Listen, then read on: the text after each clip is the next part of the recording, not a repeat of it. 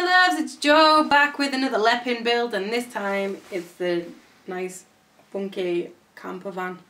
I have fond memories of having a camper van just like this as a kid. It never went anywhere, it was just kind of something we played in, but it was amazing. So I'm now going to build it out of BootLego, because I don't know what else to call it, Lepin. So let's get on with the build.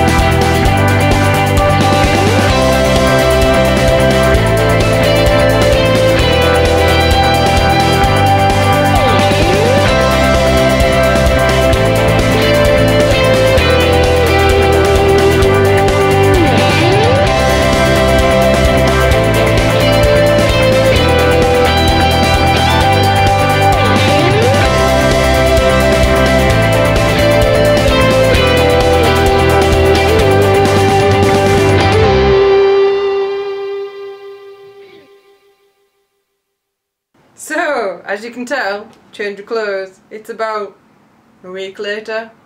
Took me 5.5 hours, but I finally has a camper van! And it's pretty damn cool. So, I will show you in detail this little bad boy. Ignore the sticker work. I need some practice. Also, don't put stickers on unless you know which way around the pieces of Lego have got to go, because they're really hard to get back off again. But anyway, that does not distract from the fact that this is an awesome build. So, I will show you all of its little intricacies. The first thing I have to mention is... No, it's not doing it now. What? The wheels aren't very good. The wheel trims aren't very good. So as soon as I move this, they're probably going to fall out. So just so you know, they will end up all over the table when I move it. But apart from that, everything else is awesome. So Let's start with the roof because it's the most obvious thing. Ta-da! This lifts up, so that's where you would have your little bunk beds in your camper van. It's all Technic underneath and it's really cool, but it fits together really, really well. Then we've got a rack on the top, which is also quite cool. And then I will show you the inside so that the roof lifts off. And then this is full of details, so it's really hard to show on camera. Let me pop the doors open on this side and see if I can show you a bit better. See, told you. This will probably happen all the way through, so I'll take that off now. So we've got this really cool detailing of the tiled floor. It's got curtains on all the windows. We've got a little sink with the pans and stuff. There's a wardrobe over here with a cool t-shirt in the wardrobe, which you can see through the window, which says something about, can't remember what it says. Make Lego models, not war. Yeah, it's quite cool. It's a little kind of hidden thing. And then we've got a wine glass at the table. The chairs move, like you can move them around. It's hard to show you. You can move them around. This, you can take the wine glass off and it flips down, so if you want it out of the way, you can do that too. And I'm going to try and flip it back up again.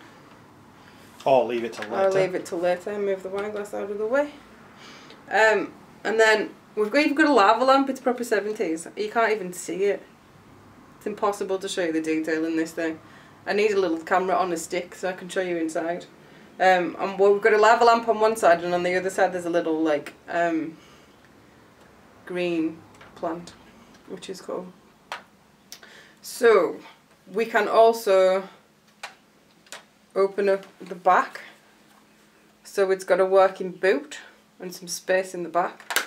But even more impressive, it's got an engine. Like it serves no purpose, but it's so cool and such a lovely little detail that it's got an engine inside. And then at the front we can open both the doors,